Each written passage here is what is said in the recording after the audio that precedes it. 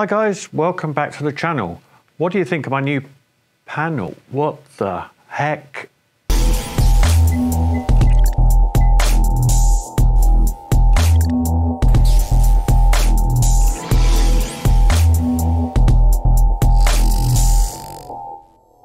Hi guys, welcome back to the channel.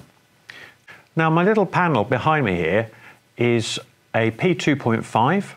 It's 256 pixels wide by 128 tall, and it gives a total of 32,768 pixels. Now, as you saw from my little demonstration there, my network here was struggling to feed the 32,000 pixels with enough data fast enough to get a nice, clean, crisp signal.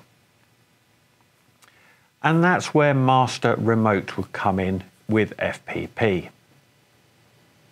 Now I have to admit I have made it more difficult for it than it really needed to be. My Master Pi, which is sat in front of me right here, is on Wi-Fi. It's connected to an access point just in the roof over there. And the panel has another Raspberry Pi, and that too is connected to the same access point via Wi-Fi. Now, had I simply put a piece of Cat5 between the two, or in Cat6, then the problem wouldn't have existed. The data flow would have been perfect. But because we're on Wi-Fi, it had a little hiccup every now and then, and you saw that in the lines and streaks across the display. If I hit play again on my Master, you can see lots of jittering and juddering on the panel as it's trying to get the data through. Now, with the sort of data that we're playing with on our shows, we have to bear in mind that we have no opportunities for buffering, no margins for error whatsoever. All the data for your pixels is real time, and it has to get there at the right time, on time, every time, for your show to play nicely and be in sync. So in an ideal world, you'd cable everywhere. But sometimes that just isn't an option, and Wi-Fi has to come into play.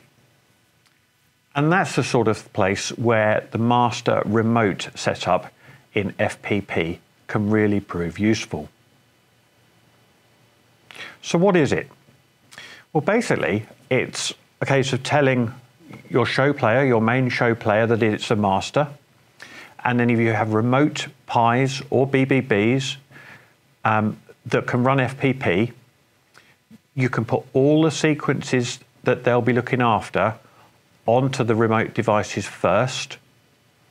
And then when you press play on your master, it can tell your remote device to play simultaneously, and then it will maintain a steady feed to make sure that your remotes are keeping up to date, playing what they're supposed to be doing, and keeping in time perfectly by sending a small number of check packets, of sync packets if you like, to make sure that everything is working together.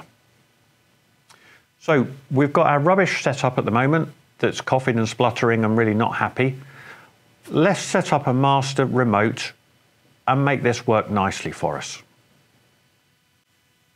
So looking at my Master Pi here, if I go into my input-output setup, channel outputs, we can see, if I look at the E131 tab, that I've got my matrix set up on here to send via E131.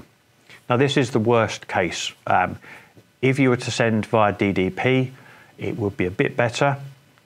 But really, for our role here where we've got Wi-Fi, Master Remote is the optimal. So you can see I've got the Pi set up here to send 98,304 channels. That's our 32,000 pixels times 3 once for red, green and blue. And it's set, or 192 universes, and it's set to send the whole lot.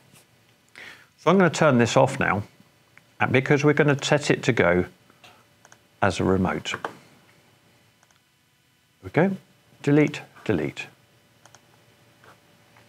So we don't want anything related to the remote device to appear in this E131 DDP outputs. If you had other devices connected to your show player, be it Falcons or Culps or whatever else, the Culps of course can run FPP themselves, so ideally they'd be set up as remotes. But things like Falcons or Genius controllers that don't run FPP, they will need to be left in here so the packet data goes out as normal to them. So I've turned off my output here, and I'm now going to scroll down to the bottom, and we see the FPP mode is player. Now for version 6 on, it will appear as a player, but we have to tell it to act as a master at the same time.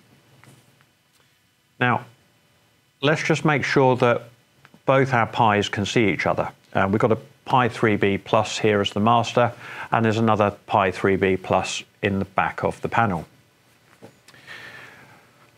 So let's go to status control multi-sync. And there we go, the two can see each other. They're both happy, they've got good signal strength. And these two are going to be good to set up as a master and remote. So I'm going to change my settings at the bottom of the multi-sync page here and tell it to send multi-sync packets. There we go. So now when we press play on this master, it is going to send sync packets out to the devices it knows about in order to have them run at the same time.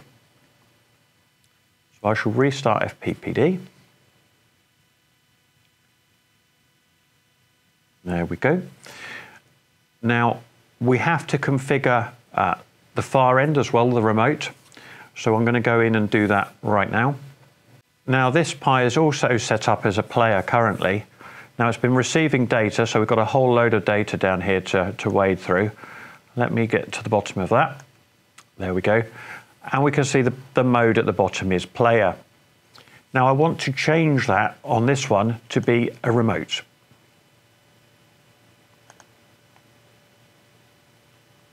There we go. That's saved. And if I go to my status, you can see now that the front page of this Pi has changed. It's not giving us the player options anymore. We've just got multi-sync packet counts. And if I tick update live stats, there we go. So we can see that we have been getting data from the master. So that's a good sign. Now nothing's come in recently, but that's because we haven't asked it to do anything. Now, the other thing we need to make sure that's set up on the remote is that it's not set for any inputs. So we're not going to get any data coming in. So if I go to channel inputs, there we go. That's where my E131 was coming in. And we don't need that anymore. So I can set my inputs to 0, disable, and save. And restart FPPD. Now the only outputs I'll have on this one is for the panel's output tab to tell it that there's data got to go out to the panel. And if I go to input output setup, channel outputs, you see there's nothing configured on the E131, but on the LED panels tab, there's my settings for my matrix, the panel.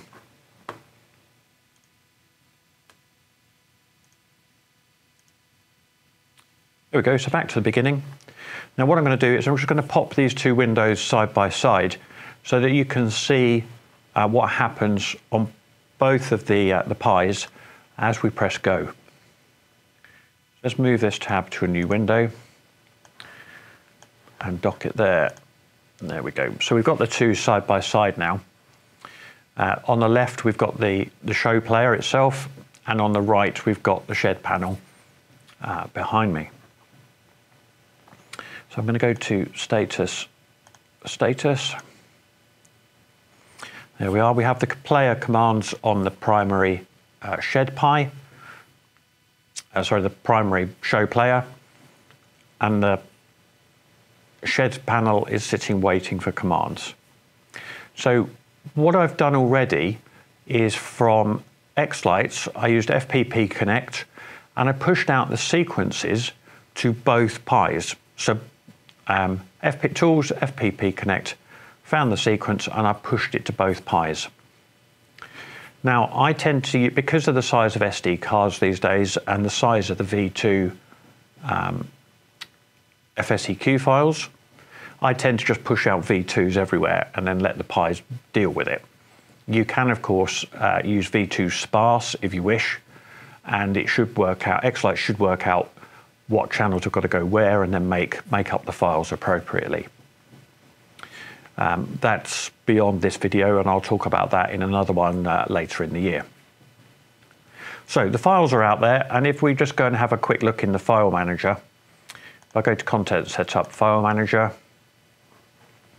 on the master here you can see that we've got one sequence called Demo 0323, and if I do the same on the panel pie, I've got two on here because there was one other sequence that I was playing with before. But the Demo 0323 FSEQ is there. Now, for the master remote to work successfully, both devices, or however many devices you've got, have all got to have a copy of the file with the same name. If you're using V2 sparse, then they might have different content, but the file name has to be the same. So let's go back to status.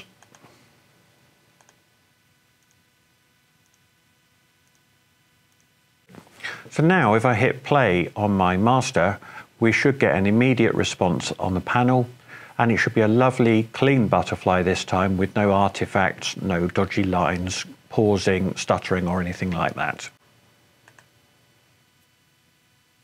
And there it is. That's a lovely clean and crisp signal, because it's playing directly from the pie. It's running the sequence that's stored on the pie in the panel, and all that's going across the network is tiny multi-sync packets, just making sure that everything is in check. So to recap quickly, all I've done is I've gone, let me blow this up full size so you can see it. So if I go back to my master pie, all I've done is I've set up multi-sync or master remote by going into status control and multi-sync. I made sure that both my players were there. The shed panel is set as remote, and I could have set it as a remote from here. I previously went into the show player, into the shed pie itself and changed it there. But I could have just checked this box over on the right hand side for the device in question, and then use the Actions tab to set it as a remote. And that would have done so. There we go, it's just restarting FPPD. There you go, it's done. So that's set it via a single command. And if you've got multiple, then you could have done a whole lot of them on the right hand side in one go. I then went into settings and I told it to send multi-sync packets, and it's set up initially to send via multicast. Now, if you find that you've got devices that are not behaving, they're not answering or responding to the multicast packets quite the way that they should be, you can always check the tick box alongside the individual device, and that will force it to send what's called unicast packets. So instead of sending one packet that's distributed to all of the systems, it will send an individual one to everyone to make sure that they go. That shouldn't be required, but it's an option if it's needed. So that was the master side. And then on the shed panel side, on the remote, I simply went down to the bottom and I changed it from player to remote. I then made sure that there were no inputs set up on this device. Make sure that the show player isn't sending any E131 or DDP through to the remote as well. Go into your input-output setup, channel outputs, and just make sure that you haven't got an entry in there that relates to that. If you do, it can cause all sorts of trouble because your remote Pi is trying to process the E131 or DDP that's coming in, and it's trying to run as a remote, play the local sequence at the same time, and it all ends up in a bit of a bun fight and in a bit of a hot, sticky mess. Now, a shorter one this week, but I hope that's given you an insight into Master Remote, and I look forward to seeing you on the next one. Take care, have fun, see you next time. Bye-bye.